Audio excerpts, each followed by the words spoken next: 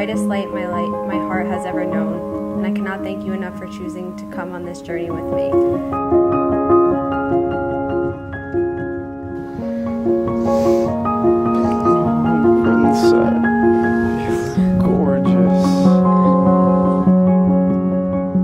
Nicholas, I'm so glad you noticed the girl with the nice teeth at the Rutgers tailgate and didn't run when you found out she couldn't live without a blanket we all know as Lammy.